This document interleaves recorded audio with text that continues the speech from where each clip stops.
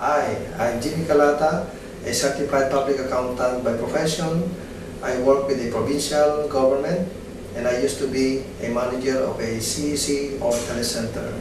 I am a member of the National Executive Council of the Philippine CEC Network and I head the Committee on CEC Development and Management. I am also a member of the Board of Trustees of the Telecenter.org Philippine CEC Academy. For this module of this online course for CEC managers, I'm going to discuss with you the basic concepts and principles of financial management systems for CECs or telecenters. This first part of the course module for CEC Management 2 is all about the basic concepts and principles of financial management system of CECs. This is actually a supplement to the papers presented in this module online. The financial management system of community centers or telecenters generally involve certain subsystems, and these are: first, planning and monitoring system; second, accounting system; and third, control and risk management system. Under the planning and monitoring system, the first step is the planning of activities, and this is usually undertaken by management, which sets the priorities of the center. From there, the annual plan of the CEC is developed and the general resource allocation is determined.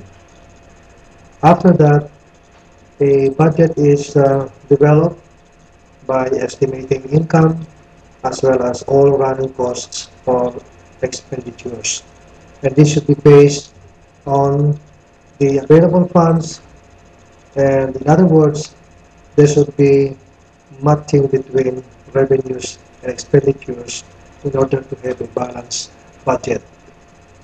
After a balanced budget is determined or arrived at, the same is approved by management.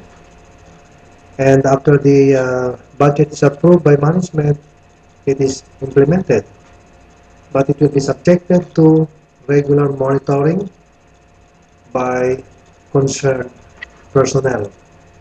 In the course of monitoring, it is possible that there will be some variances between the budget and actual transactions and balances. And here, the management and the concerned officials or employees of the CEC should respond correspondingly.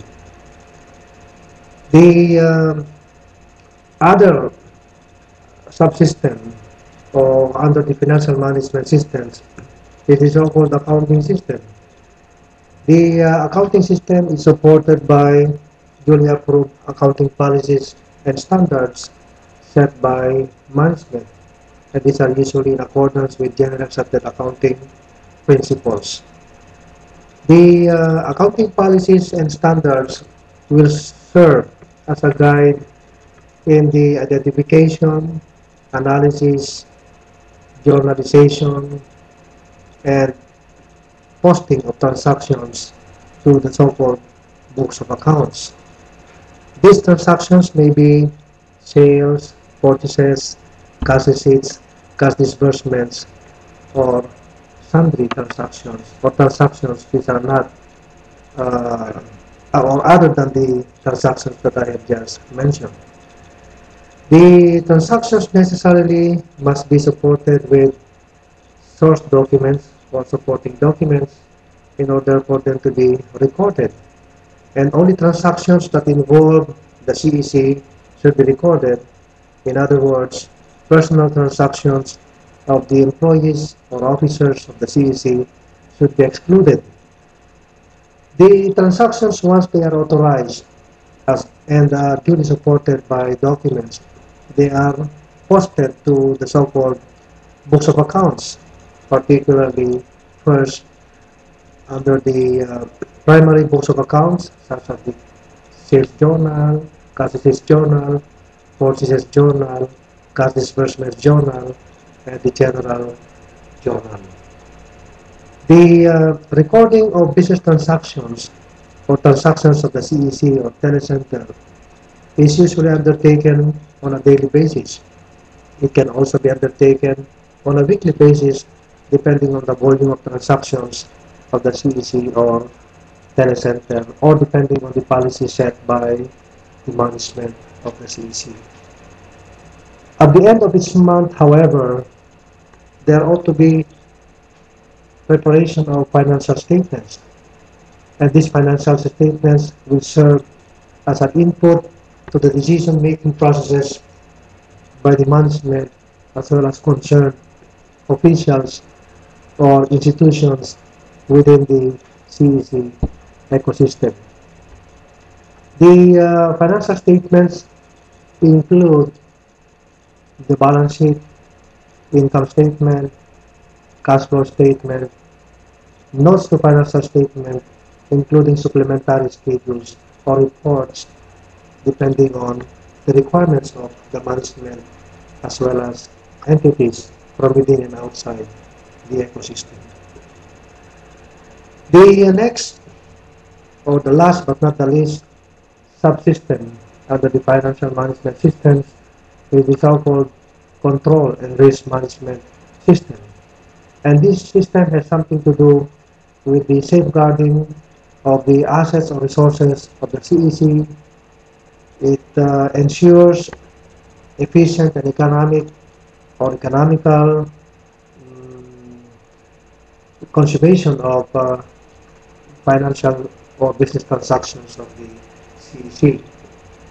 The control and risk management system involves the proper delineation of functions, so much so that there should be no incompatible duties and functions. There should be segregation of incompatible functions such as handling of cash and recording of cash transactions, custodial functions, and the recording of the assets under custody. The other one is authorization, which involves the approval by management or concerned officers of the CEC of specific transactions. For example, for disbursements amounting to say 10,000 and below, the same could be approved by the CEC manager, and beyond that amount, it should be approved by the steering committee or core group, whatever will be is the name of the management group. It should be the one to approve.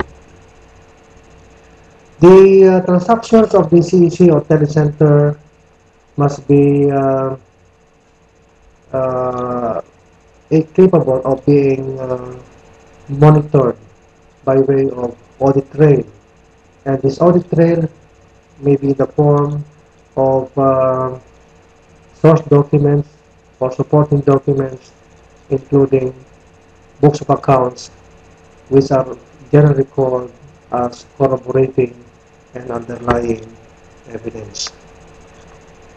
In the process of managing risk and controlling risk, for that matter, there ought to be a monitoring activity that should be undertaken by duly designated personnel within the CEC or outside the CEC if the CEC is under a local government or a national or provincial government.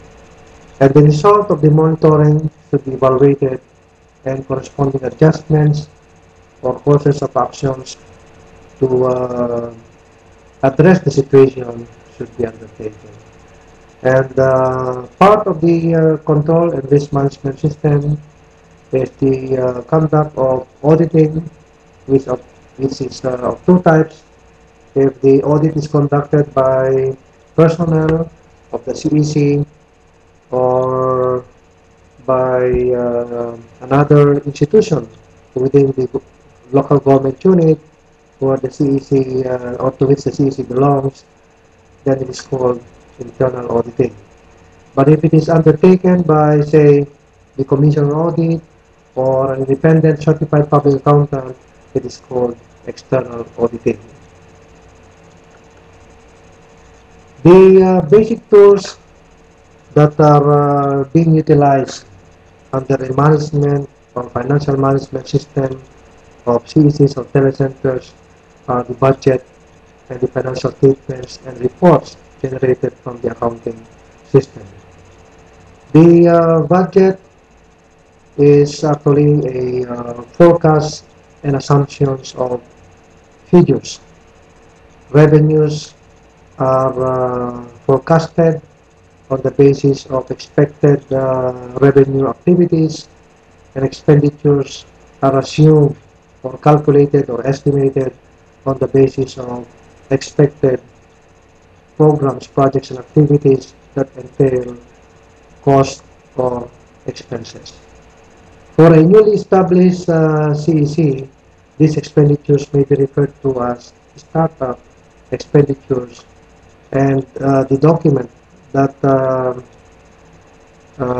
is, that reports these expenditures is called a startup budget. And once the CEC is already up and running or operating, uh, the uh, the budget report is called an operating budget.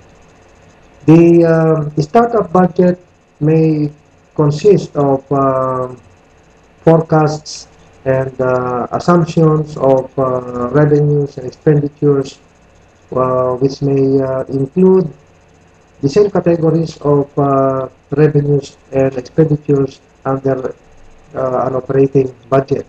It may also include capital outlays, personal services, as well as miscellaneous and other operating expenses, which are also present under an operating budget. The other category of basic tools under the financial management system of CECs are the so-called financial statements and reports, and these are classified as basic and supplementary. In fact, in some instances, the financial statements and reports of a CEC or telecenter consist of both basic and supplementary. The basic financial statements of CECs, just like any other types of accounting entities or business entities such as corporations, partnerships, or cooperatives, consist of the audited balance sheet, income statement, the statement of cash flows, including notes to financial statements.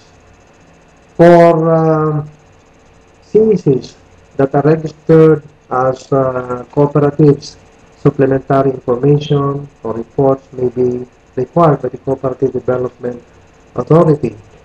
And these supplementary information are also called for by management, which should be integrated as part of the financial statements and reports are submitted to them for their consumption or for the decision-making activities.